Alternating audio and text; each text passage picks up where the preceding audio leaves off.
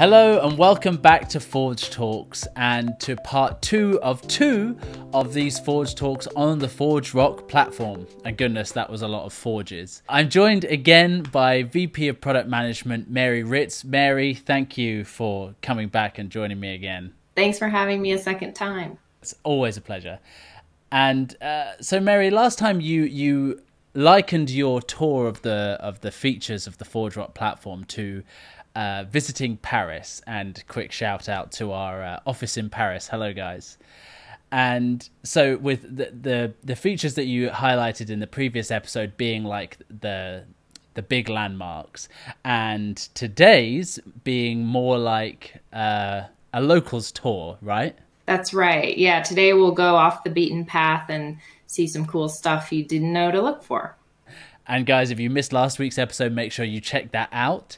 And yeah, really excited to get a locals perspective on the ForgeRock platform. So shall we crack on with it? Let's do it. In at number 1, token swap. This is popular because first I have to mention that the background of why token swap is so popular.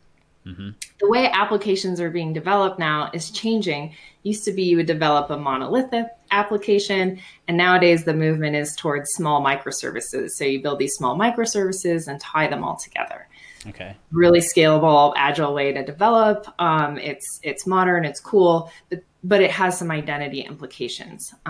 So in a typical API situation, identity is layered in what we call north-south. So when you want to protect an API, you give it a certain kind of token, a stateful token, where before you access it, it'll reach out to the authentication server, make sure you are who you say you are, and you have access to get to that API. Mm-hmm. In microservices, what's interesting is they all have to talk to each other all the time. So that's east-west traffic. And so the traffic propagates hugely. And if you try to go back to the authentication server every time to check that you should have access, you slow everything down. And so what you want there is these stateless tokens called JOTs, where they can you can reduce the latency and facilitate all of this talking. So what token swapping does, we have a product identity gateway that can sit in the middle and translate the two tokens. So you get the right token where you need every time.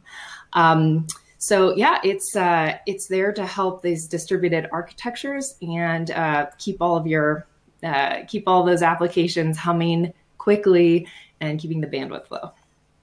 At number 2, Macaroons. And we're not talking about the French cookies, even though we do have the Paris theme. I was going to say. So it's not a cookie. It is a cookie in the identity world. It's a new token type. and we love it because it sits on top of OAuth 2, which is very popular, but it fixes the problems that OAuth 2 has around fine-grained scopes and delegation. So the deal is with you take your OAuth token that you already know and love, and you get to wrap it with caveats to give that fine-grained scope or that delegation. And it's been popular for a few reasons. It does solve those problems, but also the way we introduced it into the product is really easy to consume. So it's just a toggle to turn it on. It's totally backward compatible. So if you try and set this up and you send a macaroon to an application that doesn't understand them, it'll just go down to the OAuth token and nothing will break.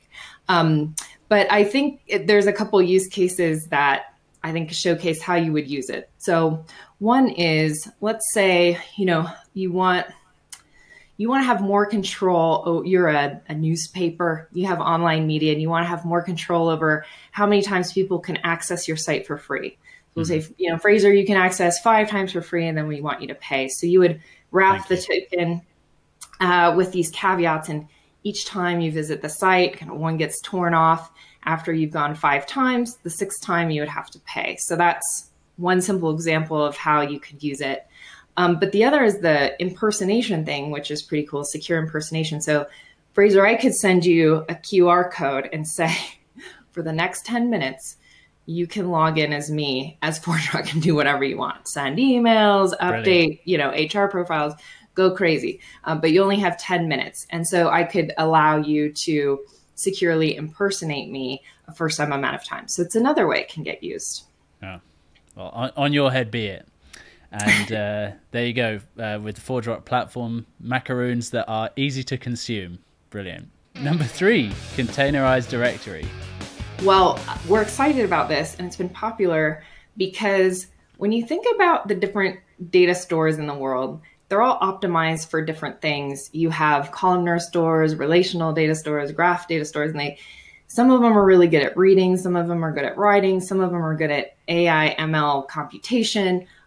The single best way to store identity data is in a directory. It's just totally optimized for a bunch of applications trying to access it to understand, access your identity data. Your identity data itself doesn't change a lot. Your username and password doesn't change all that much, but you need to access it really quick and often. So it provides just lightning fast speed and scalability.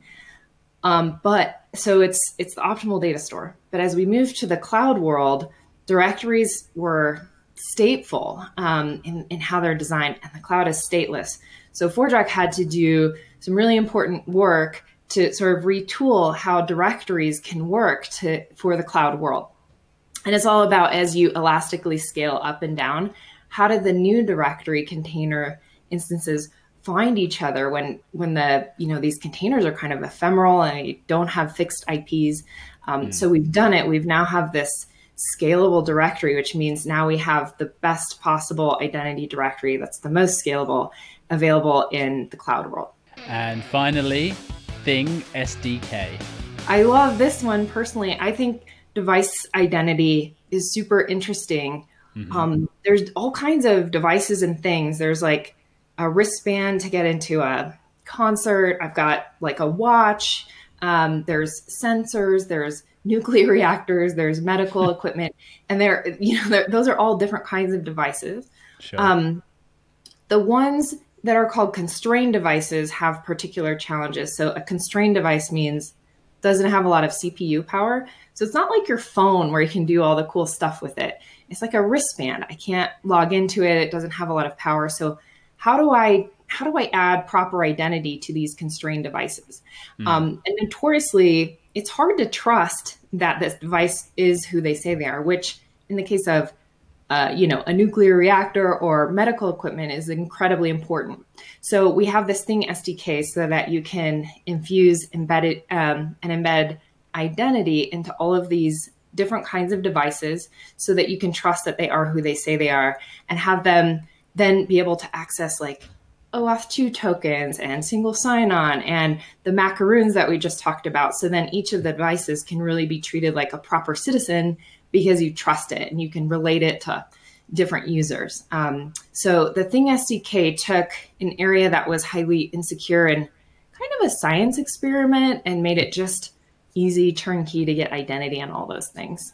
Well, guys, hopefully you enjoyed seeing the sites, both the landmarks and the locals tour.